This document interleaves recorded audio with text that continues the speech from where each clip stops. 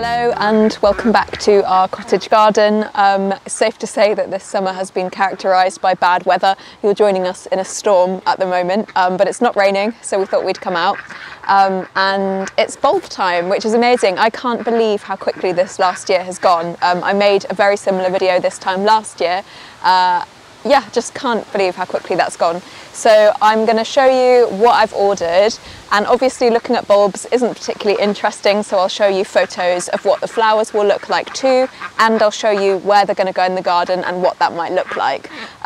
So in here we have over 1,000 bulbs that I've ordered from the wholesalers, and I think this is the bulbs that I felt were the most important this year and the ones that I wanted to spend my money on, but I probably will also buy more once they get reduced into the autumn and winter. I do plant these from end of September right through to December. I find it really helpful to have something to focus on in the winter, and so even though people do advise planting them in autumn, I do go into winter just because I find it benefits me, and things will still flower. It might just be a little bit later, and that's fine. So I'll just pull these out and we can see what we've got, and I can't really remember everything that I've ordered, so it'll be a bit surprising for me as well. But let me know if you're going to be planting any bulbs in your garden and what you're going to be planting, because I would love to hear about it. So first of all, we have woodland anemones, and these are Anemone nemorosa alba, so a white woodland anemone. My plan with these is to naturalise them in my mini meadow in the grass. I don't have high hopes for them because they are something I tried to plant last year and 1 or 2 of them flowered, and I think last year I put hundreds in and basically nothing happened. I did soak them beforehand, but I don't know, something went wrong. I'm going to try again, and if it doesn't work then I'll probably try and plant them in the green instead, which is when they're already sprouting and got leaves on, so you know that they're going to work. So I've got 250 of those. Next up I've got snake's head fritillaries.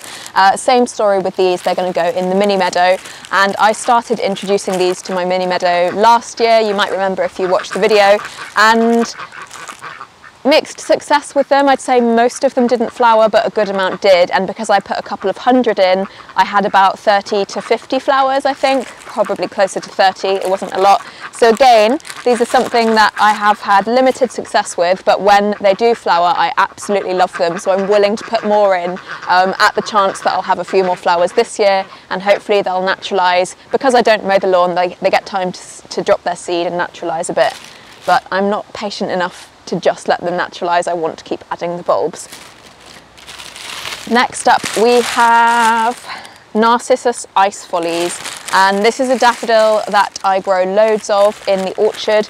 I plant this in the grass, in the raised beds. It's just one that I really like. It's a big tall flower with kind of pale yellow edges and then a soft creamy yellow in the middle, but it's one that I have had a lot of success with and I really like, and I want to continue building a stock of this in the orchard. So I think we have 25 per bag. I'm going to say we probably have about 100 to 150 of these. That will become clearer as we continue to take things out of the box. But disappointingly, some of these are mouldy already, and I have only just received them. So I do buy these from the wholesaler. Makes them a lot cheaper than buying them from the garden centre. Next we've got Crocus Pickwick. You'll know this is a favourite of mine, and it's one that I naturalise in the grass. I started planting these about 3 years ago, and I put 800 or 600 in the lawn down there. And last year was the first year we had a bit of difficulty with them, so they do return every year. And then on their 3rd year of flowering we had a rabbit come along and eat the tops off all of them. So I didn't mow that area for a really long time in the hope that the bulbs would be able to put a bit of new growth on after the rabbit had left, and I think they did, but I want to top them up just to be on the safe side because they are a favourite of mine. So Pickwick crocuses, I think I'm going to say there's 25 per bag. I'm going to guess that we've got 50 to 100 of those. I have a delivery slip, I can tell you exactly how many we have. We have 100 of those. So After that we've got Narcissus Pueblo, which is a smaller daffodil. I think it flowers a little bit later in the spring, and it's another one that I naturalise in the grass here, and it flowers at the same time as the snake's head fritillaries. So I have some nice snake's head fritillaries, some narcissus, some primroses flowering at that time, and then hopefully some woodland anemones will make it kind of a nice jumble of soft pastel colours in spring. But one of my favourite things to do is grow bulbs in the grass rather than in the borders. I think it's just such a good way of making use of a lawn, and lawns don't typically provide loads of interest for people, so if you can turn them into a mini meadow in spring, that's my favourite. Next we have Galanthus warrenaui. So this is a snowdrop.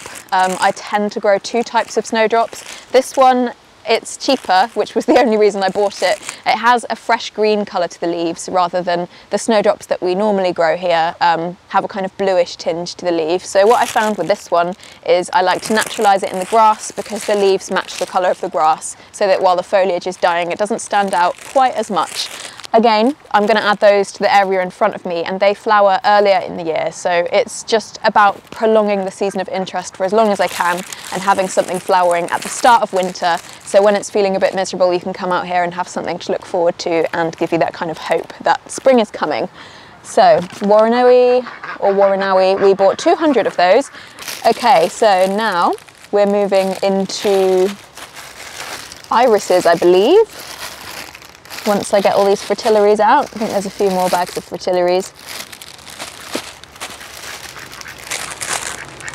Iris reticulata. This one is a new one to me. It's called Scentsational, so a pun. I guess it smells nice, but I was drawn to it for the colour. Hi duckies! I bought quite a lot of these because they are a very affordable bulb and they flower so early. I think they're super rewarding to grow. So this particular type, I bought 100 of these, and my plan is just to put them in the new bed that I've got down by the duck house. It was a bed that was full of bamboo, and I only just finished clearing it away after 4 years this year, so I haven't got any bulbs in there. So the first thing I want to get in is some irises. If I'm really organised, I might order some more bulbs and do it in kind of a lasagna style, so I might have some daffodils in a deeper layer and then irises on the top, but we'll see what time and money permits. So we have loads of those and I'm really looking forward to growing them.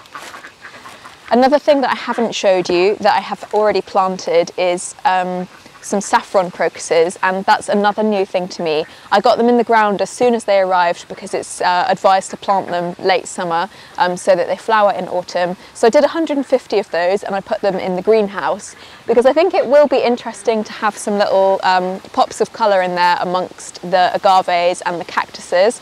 We'll see how that goes, but if it's successful I would love to do a really big crocus display in there. If you follow me, you know I'm all about really big crocus displays. So we'll see how it goes this year. It was just a little bit of a taster, and do subscribe if you want to see how those go. And the benefit is being able to harvest the saffron as well. It's not even something I considered because I just love crocuses so much as a flower. We have a mysterious brown bag, alliums. So this is Allium Mount Everest, and this is something that I grow already, but I noticed while I was rearranging these borders I stabbed quite a few of the bulbs and they're probably not viable now, so I wanted to top them up. So in here we have 10, and it's not that many, but they are massive bulbs, and this is a really heavy bag. The flowers are gorgeous white big flowers, and then I like the seed heads as well. Really nice and tall, perhaps about a metre tall I think, and there's something I would put way more of in if they weren't so expensive, but for some reason allium bulbs cost a fortune, so I only got 10 of those, but I will still enjoy them very much. I think that is our first lot of bulbs. There's still loads of repeats in this box. You can see I haven't got everything out, but I have told you all of the varieties that I'm going to be starting with, and so I think we've got about 1,200 bulbs in total to begin with, and I'll see where this gets me, and I'll probably buy another load in about a month's time, but I don't want to order too many at once that it feels overwhelming. It has to feel achievable and something that you're going to feel motivated to get out here to plant. and I'm going to get myself a head torch so I can work into the nights as it starts getting dark earlier here. It's getting dark at about 7:30 in the evening, and you really notice those nights drawing in at this time of year. But you may have noticed I hadn't ordered any tulips yet, and I will eventually be doing that. But that's something I prefer to go into the shops and have a look at, because I think they're so exciting and I love seeing the colours, and I like to buy those into November time rather than super early, just to stagger it a bit. I don't want to order everything at once. I've tried to put as many in that will perennialise as I possibly can, so I probably won't be adding very many to the borders up here. I'm going to keep my fingers crossed that last year's display comes back, but I do have a cutting patch down there that I fill with new ones each year, and I like to grow the double-petalled frilly varieties. Maybe we'll try something new in there this year, we will see, but that's another thing to look forward to. So make sure to give us a subscribe if you want to see the tulip bulbs we end up getting and how this is going to look in the spring. I can't wait to show you. But thanks for watching, and be sure to give us a subscribe if you want to see our garden develop over the months and years.